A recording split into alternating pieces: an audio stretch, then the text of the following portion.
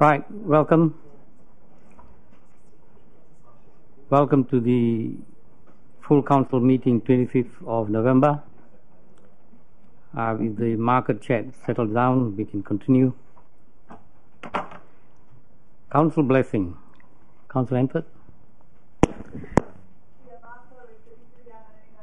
Mua so aro, e pono ana mātou ka kaha tonu ki te whakapau mahara hua pai mo ngā hāpore e mahi nei mātou. Me kaha o ki mātou katoa kia whaihua kia tōtika tā mātou mahi. Mā te maia te tiro whakamua me te hihiri ka taia te arehi I roto I te kotahitanga me te aroha. Thank you. Apologies.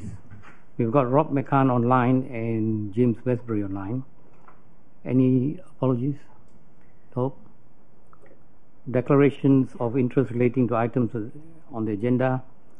None was told me. Before we go to the hearing of submissions, which will be online, Deputy Mayor Holbrook. Yes, today this week saw the passing of Carol Reihana, who was kuia of Ngāti Haumia. She, for many years, was the Ngāti Haumia Ngāti Toa representative on Te Whakamininga, as well as grants committees, and a strong and vocal advocate for her hapu and her iwi and Māori in general around this council table. Her contribution to the local community in Paikakariki was also significant. She started the Anzac Day Committee along with others and instigated ceremonies there. She was also on the Paikakariki Community Trust, and even when her health was failing her, she worked until she couldn't anymore for this council. So I would just like, with your leave, Mr. Mayor, to have a moment's silence for Via Carol. We'll have a minute silence from now. Could we stand, please?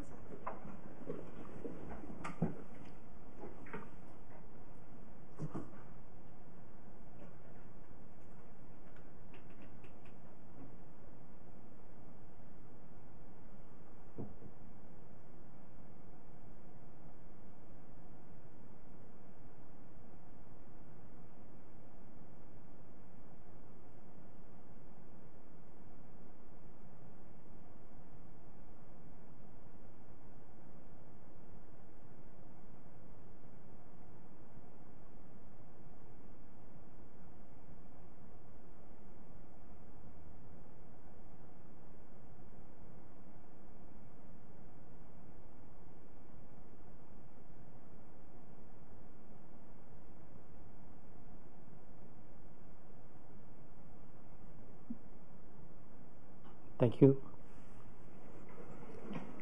Thank you, Janet. We all knew her as everybody's grandmother. Item number 5, hearing of submissions on traffic bylaw. We've got 1, 2, 3, 4, 5, 7, and they're online. Ellen Blake?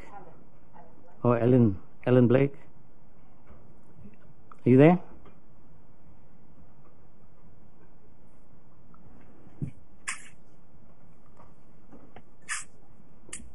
Yes, kia ora. Kia ora, Ellen. You've got 3 minutes, and then you'll have a couple of minutes for potential questions. Great. Kia ora koutou, ko Ellen Blake ho, ko kaitoitoi whanganui a tārakia Living Streets Aotearoa. So I'm the Wellington coordinator for Living Streets Aotearoa, the pedestrian advocacy group. And the reason we're interested in traffic bylaws is because they are a really important part of making sure that we can enforce a livable community. And particularly Living Streets has had a campaign running for some time about no footpath parking, please. And we've got, I'm not sure if you can see that, our yellow feet, or wherever they are. Anyway, yellow feet, which we put on people's windscreens, and it says, please don't park on the footpath. It puts others at risk. you could be towed or fined. Children could get hit if forced onto the road. Wheelchairs and pushchairs can't get past, and vision impaired people could injure themselves. So we think that the work you're doing on this traffic bylaw is really important, and it's good to get it right. So we support most of the recommendations that you've made, particularly for being able to create resident parking schemes and other things so that we can use that public road space most effectively in the way that local people want to see happen. I guess one of our main comments would be just please use common definitions of things. So use the Land Transport Act definitions for pedestrian and footpath. We support possibly a better definition for e-scooters. It's a micro-mobility. They're a increasing concern to us on footpaths, and it's important that your bylaw makes sure that it can cover all the new kinds of mobility that are coming along. So we'd suggest that maybe using a bit of saying micro-mobility in the e-scooter definition would help too. Ellen, you've got about half a minute to sum up. Yeah, so we're supporting what you're doing here. We're really keen to make sure that the bylaw doesn't support any parking on footpaths at all, and that's really important for everybody in the community that happens. That's pretty much what I've got to say. Thank you. Thank you very much. Just hang in there. Any questions? Councillor Randall. Yeah, thank you. My question is, what's your view on burns? Because at Waikanae Beach and Raumati South, many of the streets don't have footpaths. And I'm strongly of the view they should be, but they don't. So what's your view if cars wish to park on burns? Do you have any objections to that? Well, I think there's quite a lot of debate about booms. I know Auckland has a lot of issues with people parking on booms. My interpretation of the road rules would be to say that you're not allowed to park on booms either, and that people should be parking on their private property if they want to, because if there's no footpath, then that's the only place that people can walk. I think it's really important that children can walk off the road and not have to dodge around cars, either driving along booms or being parked on them. So if you can't have a footpath, then you need to have a clear boom, so no parking on the booms. Councillor Pravanov. Right. Any other questions? No other questions. Eileen, thank you very much for taking the time to talk to us. Thank you. Bye. Now the next submitter is Richard Young. Richard, you there? I am here, yes. Slightly earlier than I'm expecting, but I am here. You've got 3 minutes, and after which you can stay behind for some questions. Okay, let me just start here. Okay, I was told I was able to share some images. Perhaps you just enable my sharing from your end, please. You should be enabled. Host disabled screen sharing.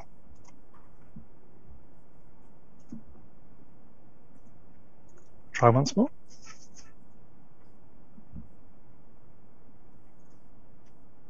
Okay, I'll just go from there. I've got 3 minutes to talk about parking on road reserves.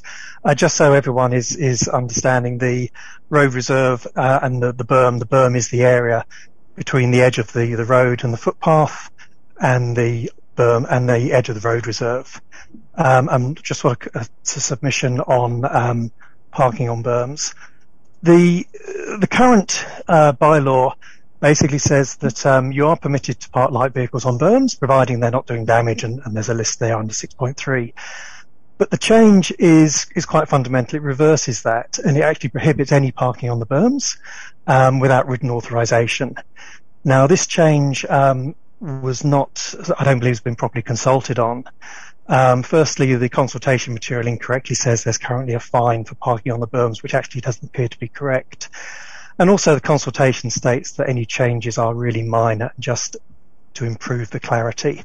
And again, that is not correct. It's quite a fundamental change.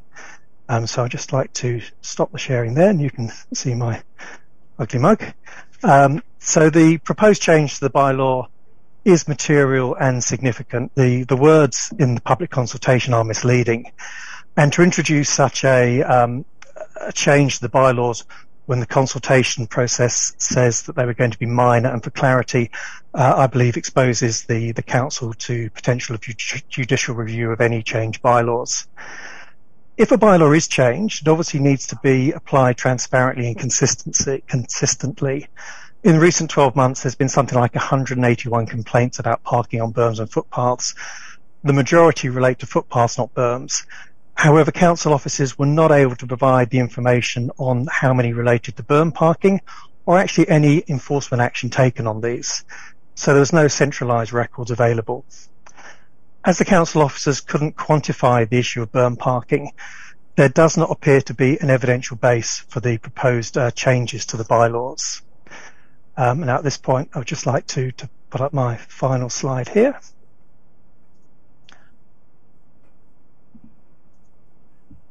So keep it short. So to conclude on berm parking, the proposed changes do not appear to be evidentially based.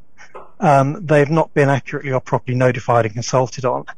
Anybody that does need to park on a berm would have to apply for written consent. Obviously, that would generate a significantly higher workload for council officers and potential cost to ratepayers.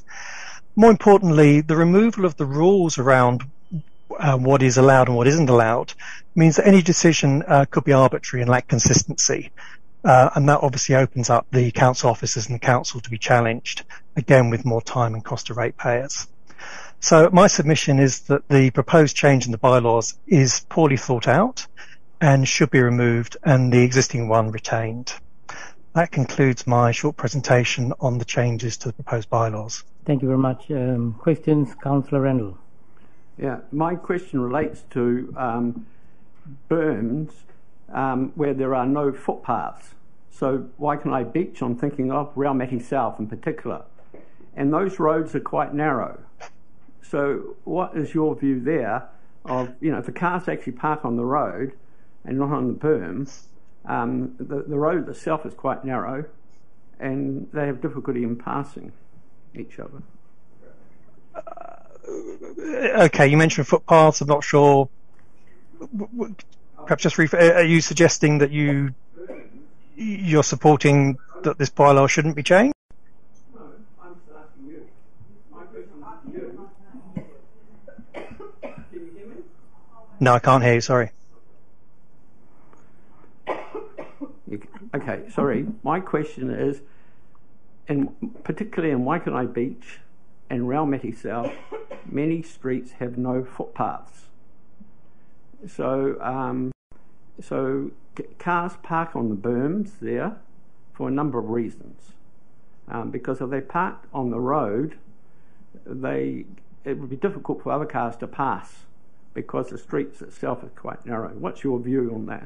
Look, I absolutely agree. Look, I've had incidents of that, and when council looked at it, they agreed that parking on the berm was safe. It didn't cause a nuisance to the general public, wasn't causing damage, and therefore parking on the berm was appropriate in that respect. The change of the bylaws would make all parking on berms unlawful under the bylaws, and everyone would have to apply for written consent. I just don't think it's been thought through, and I don't think it's realistic. So I agree with you. I think the current bylaw is actually fit for purpose, and the change is certainly not minor. And as I say, don't believe it's been properly consulted. It's been misinformed in the material that's been circulated, and I think it's actually pretty poorly written as well. Councillor Holbrook.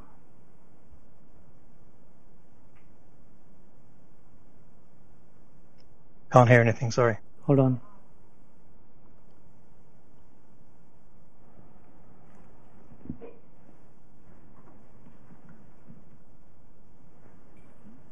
Apologies for the delay there, Richard. I just had to wait for my microphone to be activated. She's from Paikakariki, so this is... It's a long way, isn't it? I'm running on Paikakariki time. So when we've asked about this during some of the workshops, we've been assured that there is flexibility in terms of the enforcement of the new bylaw. So if the vehicle in fact wasn't causing a nuisance or obstructing traffic, then it would be unlikely that there would be enforcement upon that on that party. So would you have any comment around that? Well, why change something that isn't broken? The existing bylaw is very clear, and it gives the guidance and what would constitute acceptable and unacceptable. The proposed bylaw removes all of that. It leaves it totally down to the discretion. There's no guidance given. So it could be somebody phoning up and making a lot of complaints, and the council officer says, okay, then we'll tell that person to move. There's no consistency, and it could result in an arbitrary decision. And obviously arbitrary decisions could be challenged, which really makes a mockery of the change when there's already a perfectly good bylaw in place that covers this. Thanks, Richard. Thanks for your submission. Councillor Coates. Morena, Richard, thank you for your considered thoughts this morning. Obviously, you put a bit of time into it, and they're not just sort of flippant views. My question was along similar lines as Councillor Holborough, and I'll just elaborate a little bit further.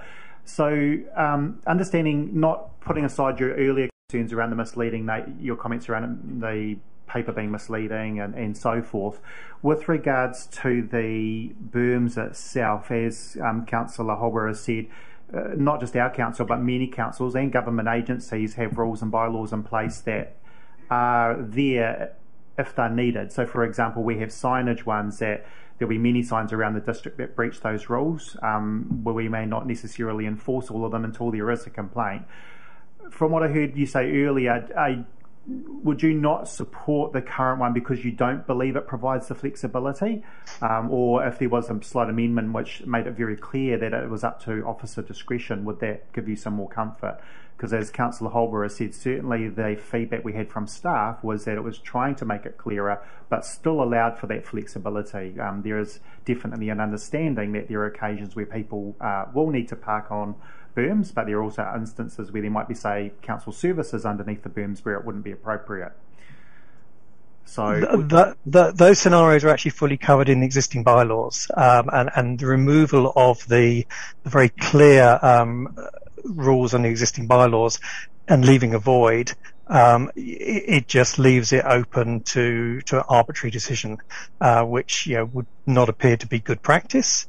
And similarly, when the fact there's no evidence, when I put an OIA in, council couldn't tell me of any enforcement over the last 12 months on any of these matters. So any good change in bylaws should be evidence-based, and there just didn't appear to be any evidence to support this other than somebody saying, well, I think the word was clarify. Now, clarify is to make clearer, and obviously what's being proposed is a complete reversal from the permitted use to the authorised use only, that really just opens it up to the fact that any change, anybody that doesn't like it or any council officer can do it. And similarly, everybody that has currently parking on berms, of which we know there are hundreds, if not thousands, of vehicles in the Rohi, they will now have to apply for written permission to council. Now, is that once a year? Is that one-off? Is that every vehicle? The bylaw is very poorly written in that respect, and I think it fails in its key requirement to make life simpler, clearer, and more efficient for residents of the council. Thanks for your response, Richard. Councillor Bravanov. Through you, Mr. Mayor, thank you, Richard, very much for coming along and presenting to us today. So I just want to read out what is in the draft. 7.3 says, no person shall park a vehicle on a road margin, including a grass berm, verge, curb, grass, garden or reserves without the prior permission of an authorised officer, which you've covered today. There is also a change to 7.3, which says any person who parks a motor vehicle on any road or road margin that obstructs traffic flow, presents a risk, causes a nuisance to the general public, etc.,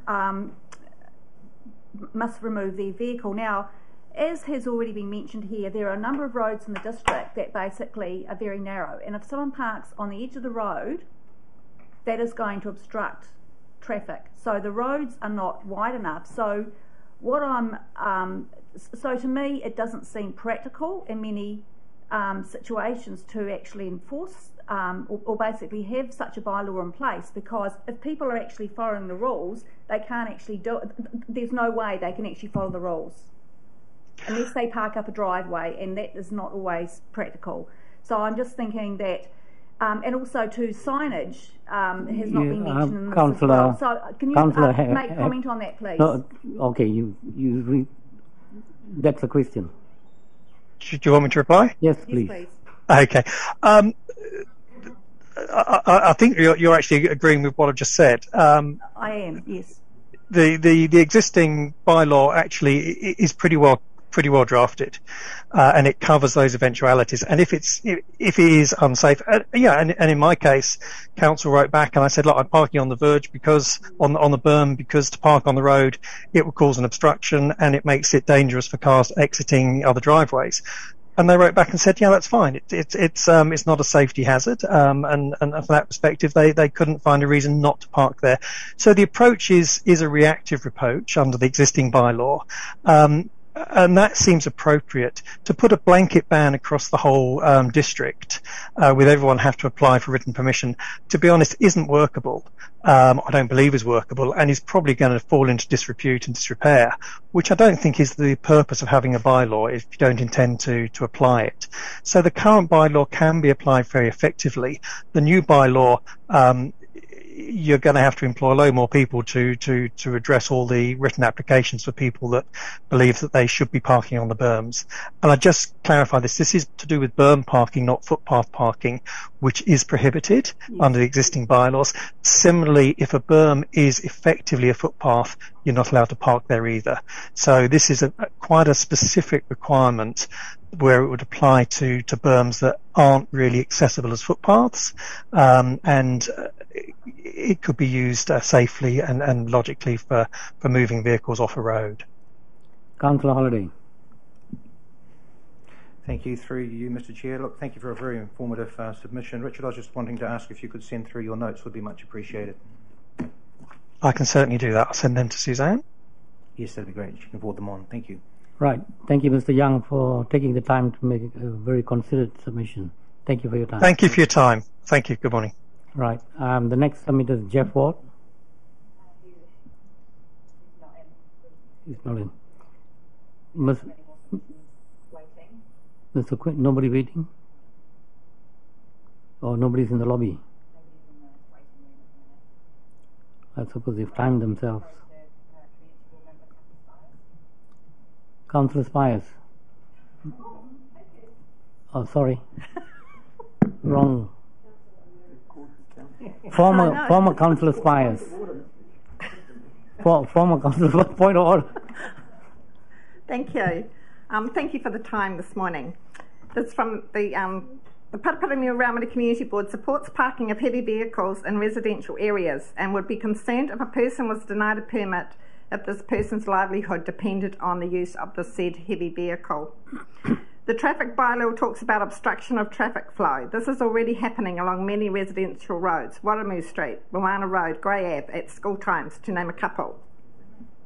We cannot see how the traffic bylaw is going to work with the narrowing of roads, intensification rules around building of houses without the need for any car parks. How is council going to manage? I contend this is not achievable. You cannot have it both ways with the intensification of housing and no car parks, probably no driveways, and parking on road berms. It's going to happen. I was going to say, I've already spoken to that. We have a lot of traffic parked now on Waramu Street, so I got hold of the Wellington Free Ambulance to see if it was obstructing their emergency services, but at the moment they're okay. 7.6, except with the written permission of the council and in compliance with any conditions subject to which that permission is given, no person shall park or abandon any motorhome, caravan, boat, inoperative or unregistered motor vehicle or trailer on any road margin or any other land under council control for a period not exceeding 7 days or a period less than 7 days. Council has now a responsibility for the well-being of residents, and I would contend that well-being needs to be incorporated into all bylaws that council puts in place. Therefore, it is recommended that permits, when granted, are at no cost. We have people struggling to survive, pay mortgage, rent, rates, etc. If their vehicle breaks down, it can take weeks or even months to save up for repairs for a vehicle to get it back on the road. This causes extreme stress and anxiety on already struggling families without added costs from council to park your car on the side of the road. What I was going to say. While parking on the road margin, 7.9, while parked on a road margin or any other land in council control, it must not obstruct or hinder traffic flow and or obstruct other road users' view. This should be deleted for the reasons that I have just said. And I suppose the point I'm trying to make is we've got all this new urban development, intensification. People now cannot park on their properties, and nor some properties have driveways. So to say give them 7 days to do that, I think is unreasonable. And if a permit is going to be given so they can park on the road, it should be at no cost. I think that's all I had to say. Right. Okay. I'm sure former Councillor Spies is going to be facing some robust questions. Looking forward to it. There's none. Great. Thank you. Thank you. Next submitter, have we got somebody in the lobby? No. Your Worship. Yeah. Sorry to interrupt. Trevor Daniels had made contact. Yeah. I just wanted to make sure that you're at least aware I'm of it. I'm aware of it, Thank but you. because he was outside the time frame, we will get him to speak in public speaking time. And so we wait.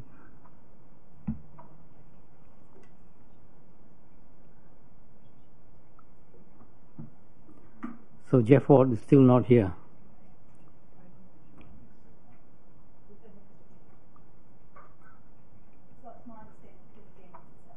Yeah, I'm aware of him.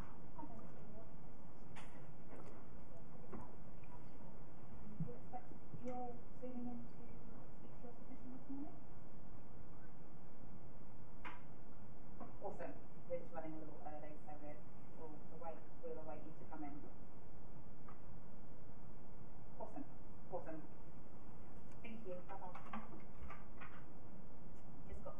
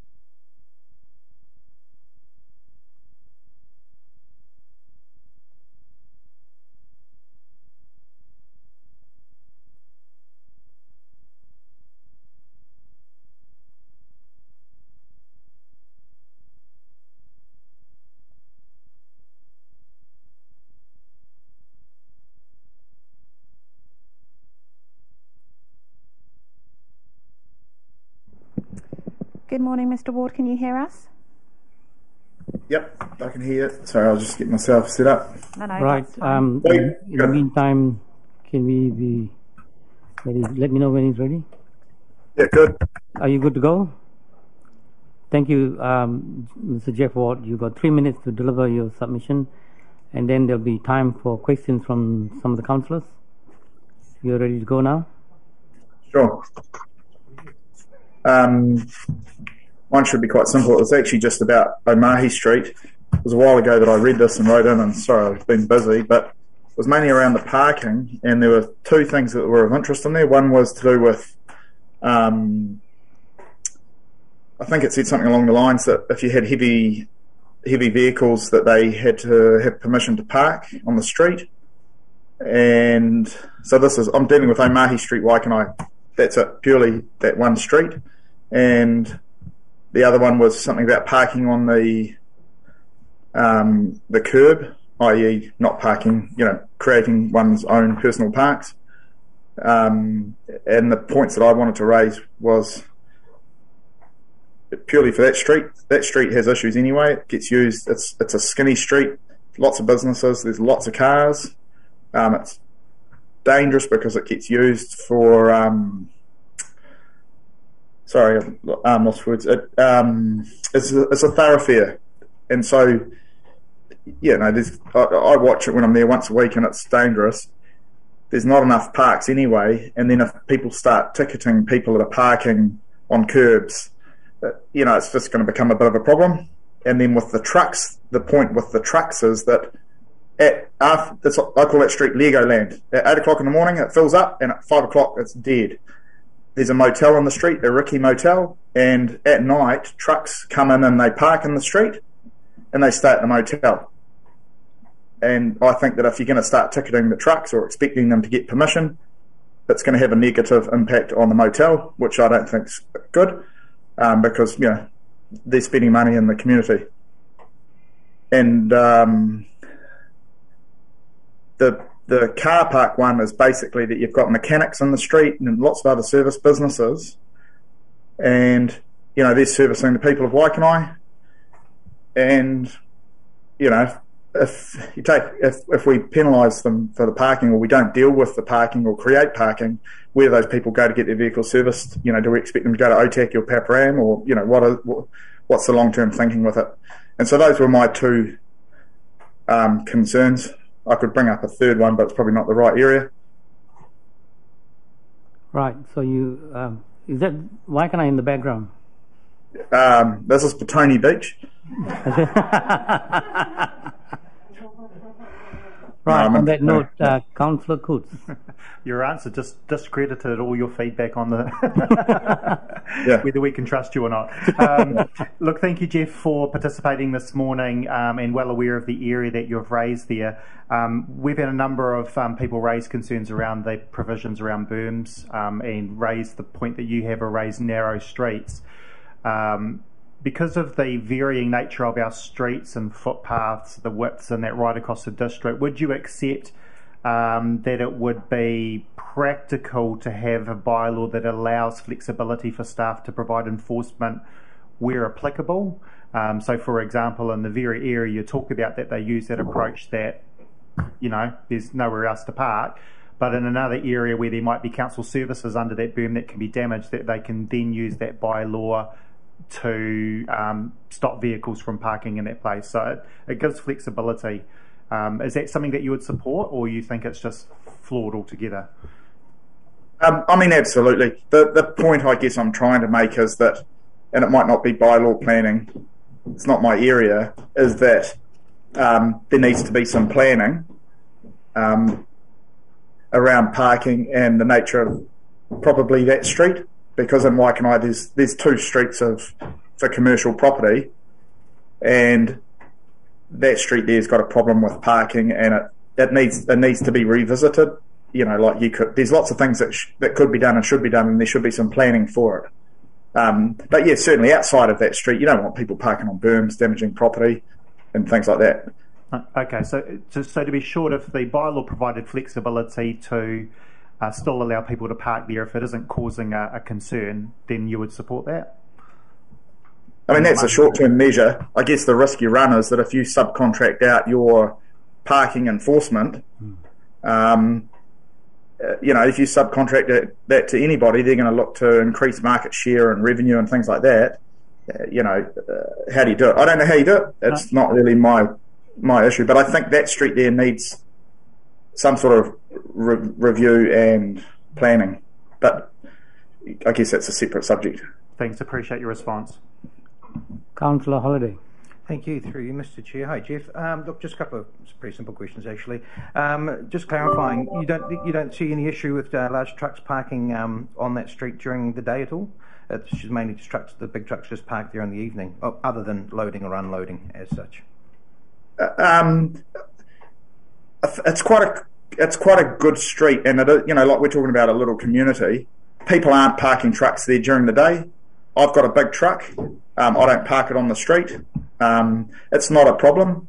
Cool. If it was a problem, I'd like to think the street would deal with it. Yep. But I guess that is potentially a problem. How do you deal with it? I don't know. Not my job. What I'm trying to, all my point is that at night, trucks park there. It's good, and it supports the business. If you remove it, that's a bad thing. So that how you deal with it, we're not going to resolve in 3 minutes. So, Jeff, just potentially, if and this is just a potential solution that we could talk through when we're working on this. But if there was signage put up there that allowed for truck parking there, say after 5 p.m. or say between the hours of 5 p.m. and 8 a.m. sort of thing, do you think that might they're perfect. Add clarity? Yeah, I mean, that's right. There's a way to make it work. Lovely. That's right. Okay. Thank you very much. Thank you, Jeff. Doesn't seem to be any more questions, and please enjoy Petone. Can I ask one thing? Oh yes, please. And it's probably not for this forum, but I don't know who needs to do it. But seems to be early. There's a lot of young children that ride scooters, like little 50cc motorbikes to school. There's no secondary school in Waikanai, so obviously they're going down to Kapiti or PC or. It's not safe for them to ride on the expressway. It's not safe to them to ride on the 80k zone area because the bikes don't do 80k. And then they get grief taking their bikes over the Otaihinga Bridge. If you're looking at planning and things like that, I think there needs to be some consideration for that. Okay, thank you very much. Thank Cheers. you for taking the time, Jeff. Thank you. See ya. Have a good day. Thank you. Is Quinton Poole? Yep, I'm here. Quinton, you there? Yes, I am. You've got 3 minutes, and then after that, time for questions. Radio. Thank you very much, Councillors. Just going through this, it's pretty obvious there needs to be a bit more thought because there's going to be a few unintended consequences if it goes through as is on the 3 issues I've picked up on within this. The first one was, do you support the bylaw amendments to set up residence and business parking zones? It's going to create a series of problems for the residents and also the visitors to the district, as it's all encompassing to the region, will not be publicly signposted, and thirdly to that, it will create specific problems to communities within Kapiti. And the first one I'm going to bring up is the Waikanai Old Beach.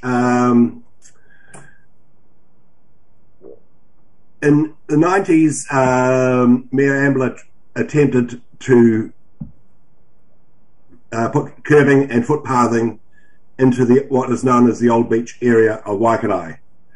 A court case occurred, and council had to strip out. They were allowed to leave a bit on Hepari Street, but they had to strip out everything out of Hona Street that they'd started on and reinstate.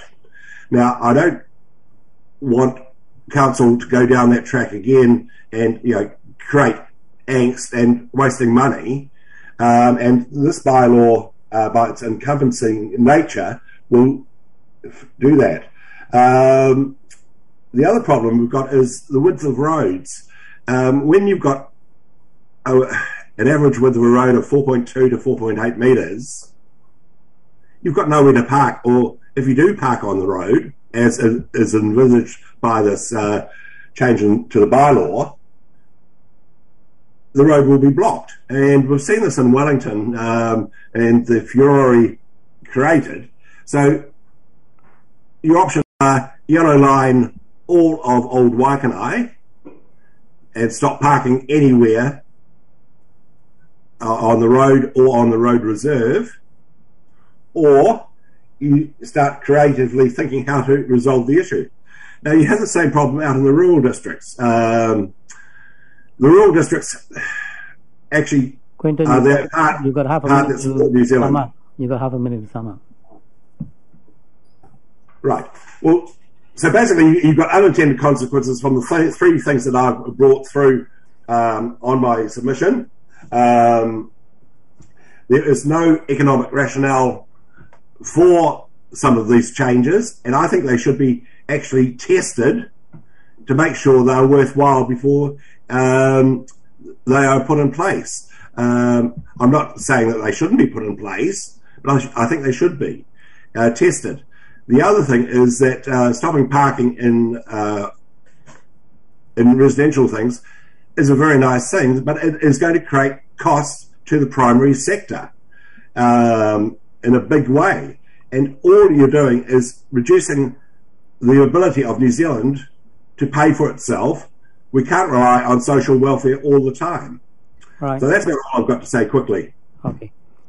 Questions? Councillor Pravanov. Thank you. Through you, Mr Mayor. Thank you, Mr Paul, for coming along or speaking to your submission today. So, I hear what you're saying. Do you agree, or do you think that the bylaw, as it currently stands, is a good way to go forward? Or, Yes. Jocelyn, I think it does. It's got good points, but what I've also suggested in my submission is ways to improve it, because it's all encompassing, and the trouble is it's going to create problems down the track for the poor people trying to operate under it, whether it's the council staff trying to enforce it or the residents and the people coming into the district. So maybe I should have clarified my question. It's actually that the current bylaw as it stands, rather than the proposed bylaw. Sorry, Jocelyn, I did not go back to the old bylaw at all. I just looked at what was being proposed, and I just looked at that. I thought it was more important to deal with the here and now. Okay, thank you. Thank you, Mr. Paul. There's no more questions. Thank you for taking the time to present your submission. Right, thanks. Right, we've got Pat Dugan. He's got two submissions. The first on behalf of the Waikanai Beach Residents Society, and then the next one is his own individual one. Pat, you there? Yes, I'm here. Yes, you got 3 minutes on. I'll start my video. You got 3 minutes on this one. Hang on, Pat. You got 3 minutes on your first one, and then after that you got questions. So away you go. Thank you. I'm speaking mainly on behalf of the Waikanai Beach Residents Society. Thank you. I've listened to the earlier submissions and would associate us with Richard Young and Quentin Poole's submissions, Quentin being a member of our committee. I won't therefore dwell too much on that topic, but quickly will say that in regard to the berm issue in Waikanai Beach, there clearly is a problem which has been identified. I'd like to put in front of you the possibility of two amendments, one being that the prohibition on berms not apply where there is no curbing, so that would open it up. Secondly, that you consider whether to allow the residents to permit themselves parking outside their residence. this would resolve quite a lot of issues without requiring written authorisations from the council.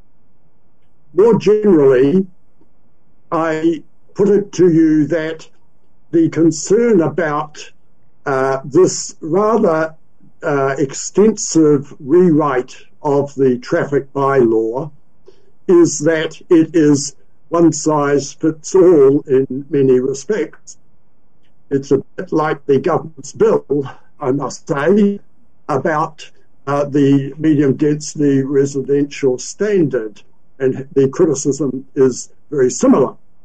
I suggest that it would be much more acceptable to the community if the council, by resolution or in some other way, created a situation where this bylaw came into operation only after there had been a resolution by area in which the council members, yourselves, would be presented by staff with how they had considered for specific areas the issues, and that the bylaw, rather than you passing it, half a minute to sum up, coming into effect, it came into effect over through that process. This applies to all of the matters.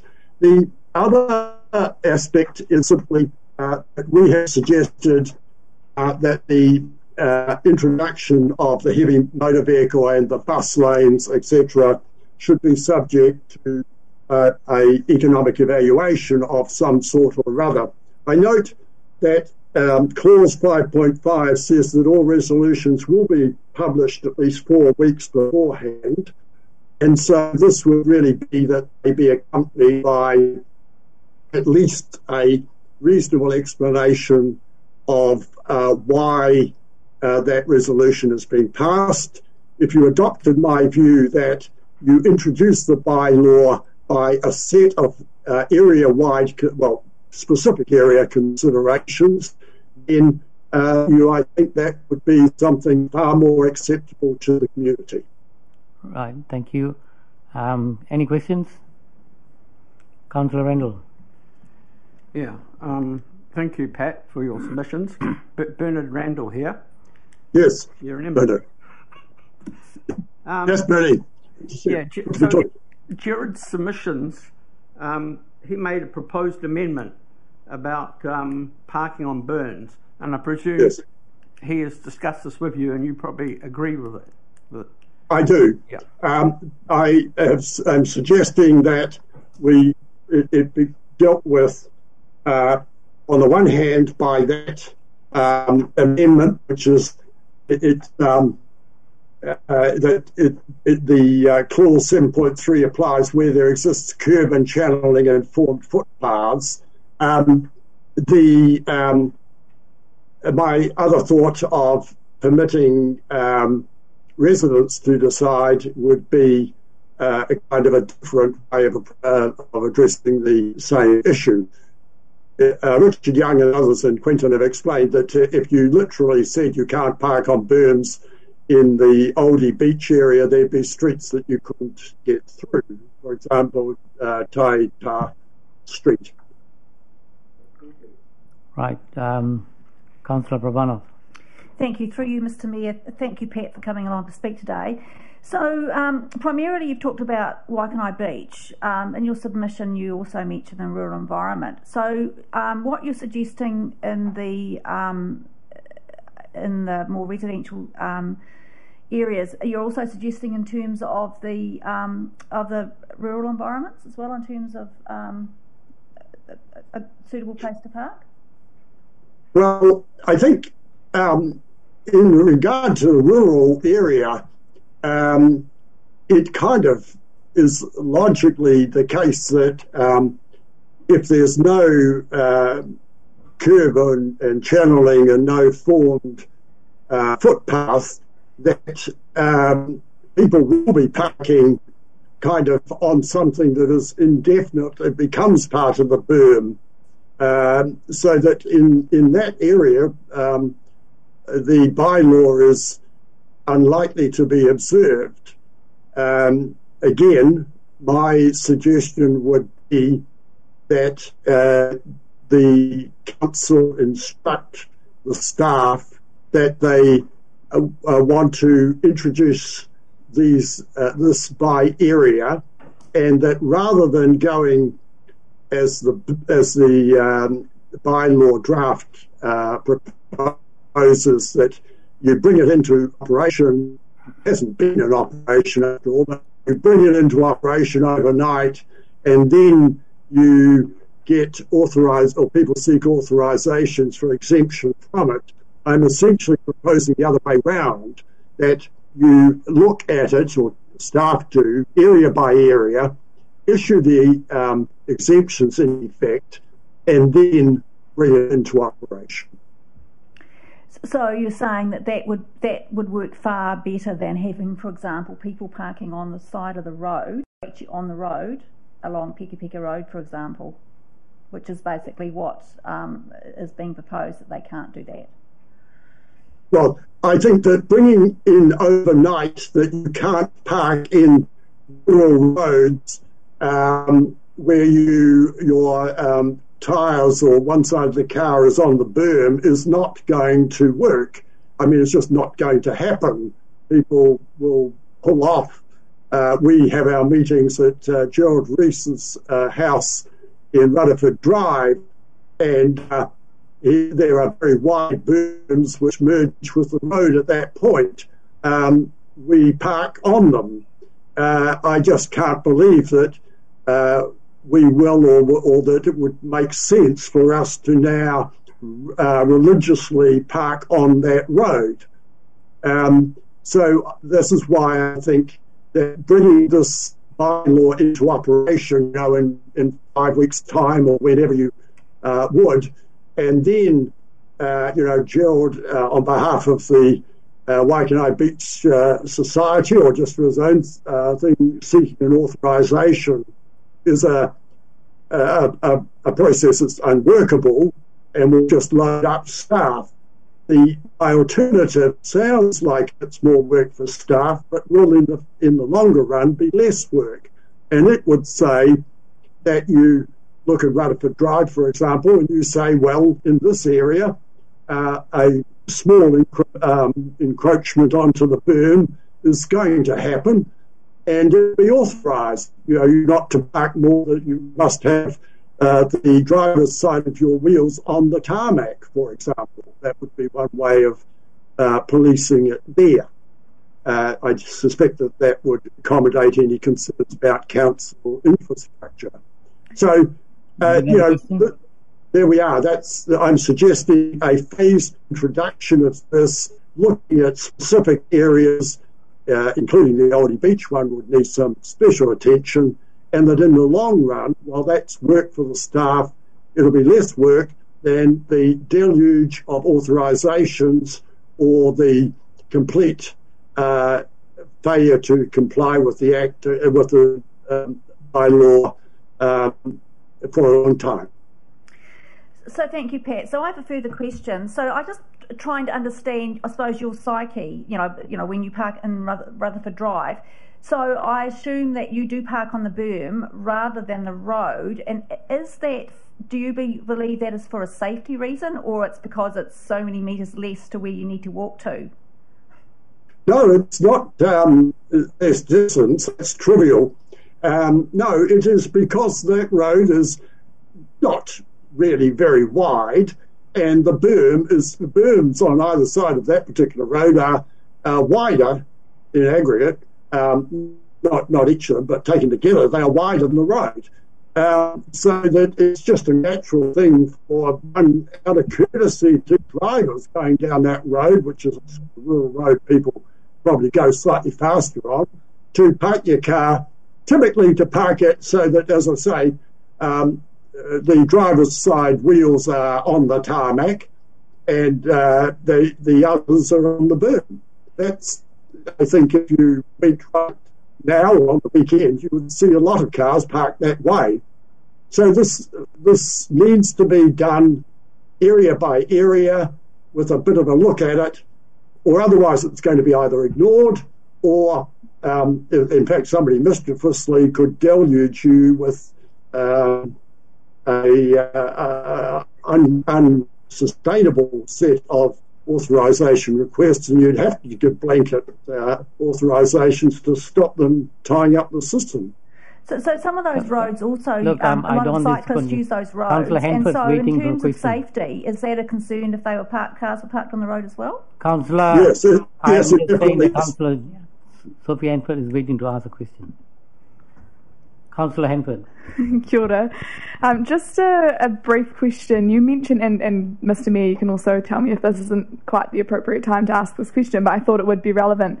You spoke quite a bit about various alternatives and potentially a phased approach that's centred around localities and kind of focusing in on assessing different localities and solutions that might work best. But I'm keen to kind of hear your perspectives on other alternatives, such as, because the alternatives that you've mentioned are really focused around still ensuring the parking of private motor vehicles, but what about, yourself and others considering different ways of getting from A to B in the first place? Because provision still obviously needs to be there for public transport that's easily accessible, and people cycling and walking. So I'm interested to hear kind of what you see as being the balance between ensuring that where people are parking, the people who need to park by getting places from A to B in a motor vehicle, they're able to do that, but then also allowing people who are keen to take up that more climate-friendly alternative can do that as well.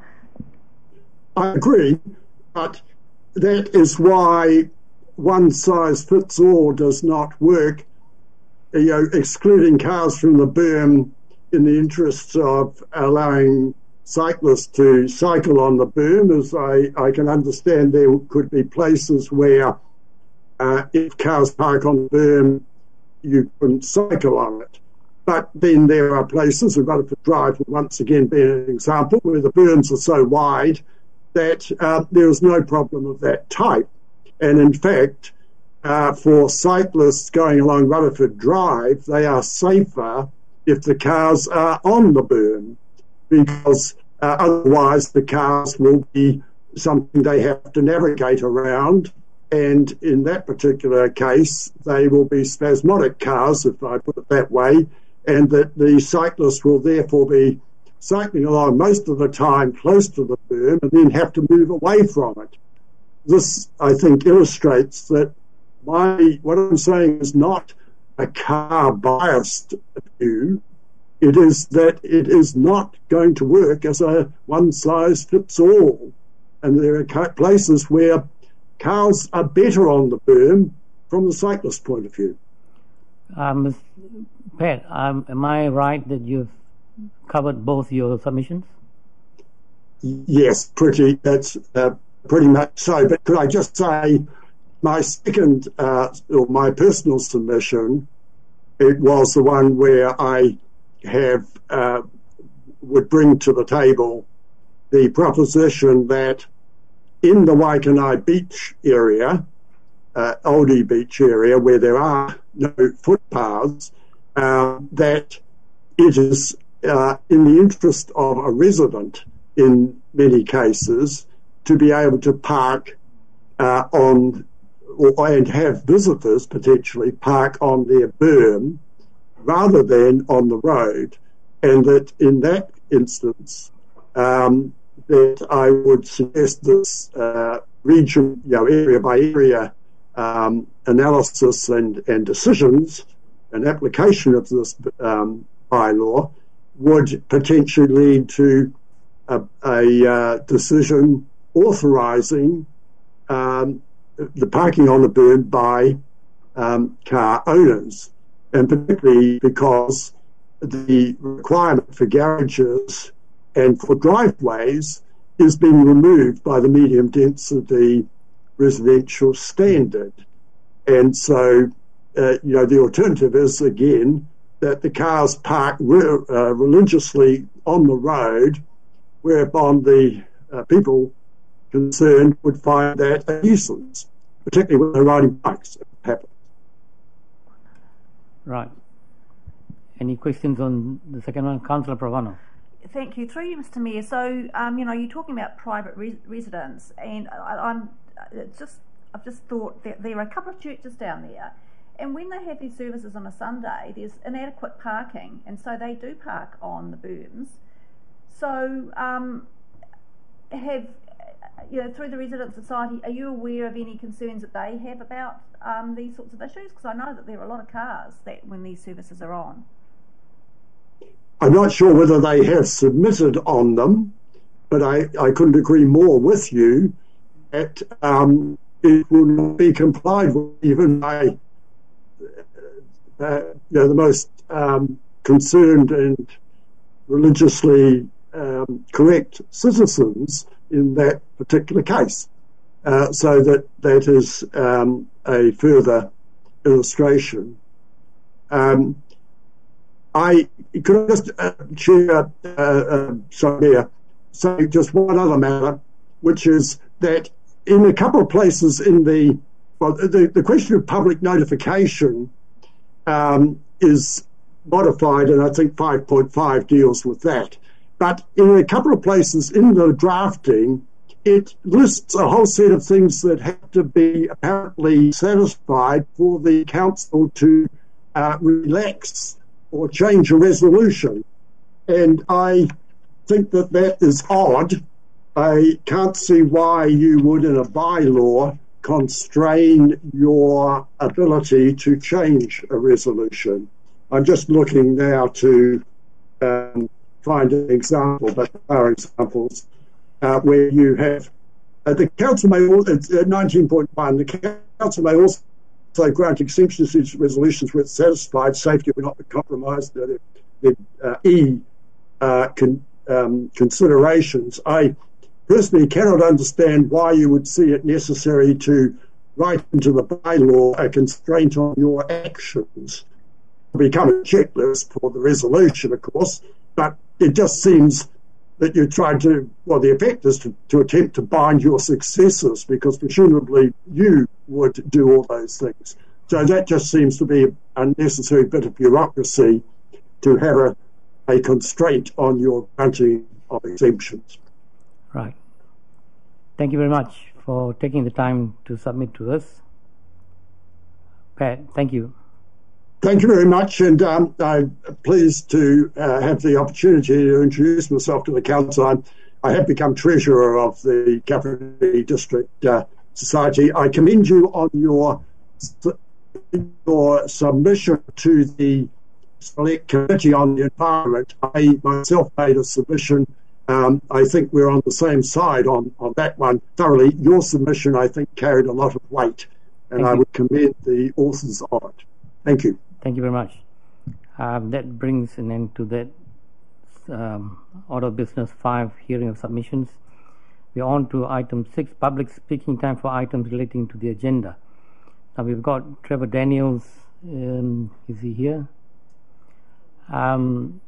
Is he? He's not. But is Lynn or Martin Weil? Okay, cool.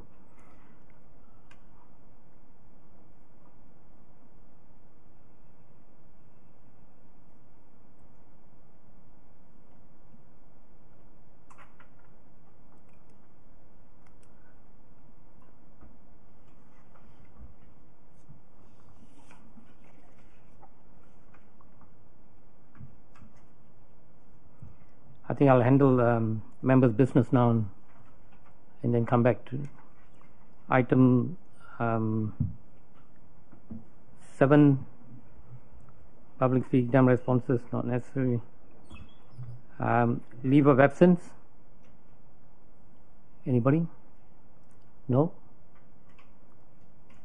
Matters of an urgent nature? No.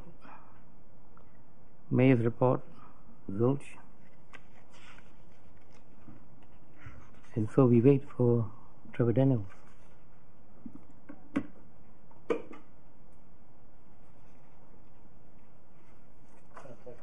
Yeah, I think we take a break, eh? What, 10 minutes? Cool. 10:50.